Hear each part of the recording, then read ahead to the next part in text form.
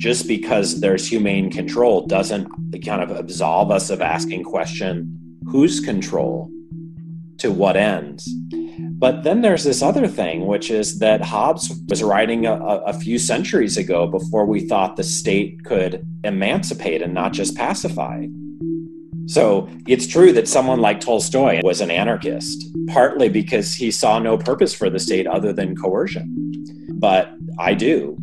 And so when I hear about humane control, I'm wondering, well, is that the best we can hope for, even domestically, but also internationally, for state power? And presumably we would want it to do something else than this sinister pacification that some people, you're right, might treat as progress.